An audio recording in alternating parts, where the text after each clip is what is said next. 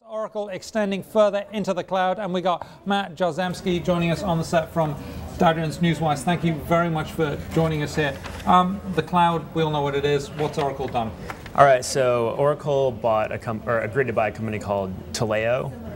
They make software for hiring and talent management. So, you're a business, you're looking to kind of sort through all the resumes coming in for a job application, or maybe you're a manager that has employees underneath you and you want kind of an online map of who your potential candidates would be for jobs, like for succession planning and that kind of thing. You mean that's just not random? No. No, so Taleo makes software that makes it possible, for people to do that on their computer, basically.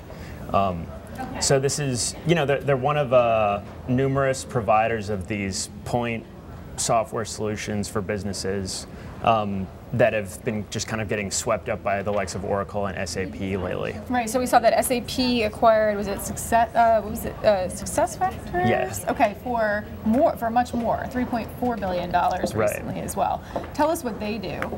Yeah. So SuccessFactors is a similar type of company. I mean, the acquisitions have a lot in common, and but one thing about this deal is that the stock premium is a lot lower in this case than it was in the SuccessFactors deal. So, one of the questions this raises is how much shareholders of these small cloud software companies still stand to benefit from the wave of consolidation that we're seeing in this space. So this was 1.9 billion, which is a fairly hefty chunk of money for doing this. Right. Is there any? I mean, this is HR stuff, so there's a lot of sensitive information typically in HR records. Is there any worry about that being in the cloud?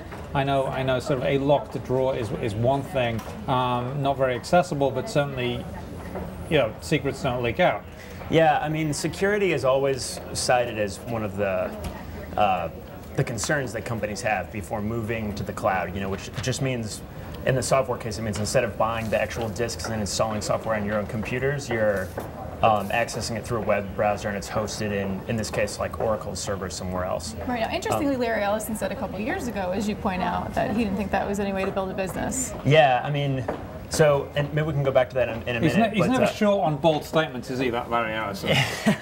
Yeah, but the thing is the security record on this cloud stuff has actually kind of looked more promising of late. Like a lot of people argue that having data and software and stuff in the cloud is actually safer than a lot of companies' in-house capabilities to store it. Now, you're right. I mean, Larry Ellison has made kind of an about face on this cloud stuff. Lately, Oracle unveiled a product called the Oracle Public Cloud last year. They also bought a big cloud software provider called RightNow Technologies. That acquisition closed just last month. So it seems like this is finally an area that they've acknowledged they have to get into. It's proven to be a way that businesses want to buy software now. It's it's more nimble and cheaper and easier in general when it's just like the updates are getting pushed out through the web. It's not like you have to have a whole staff of people in-house to support whatever program you're talking about. So.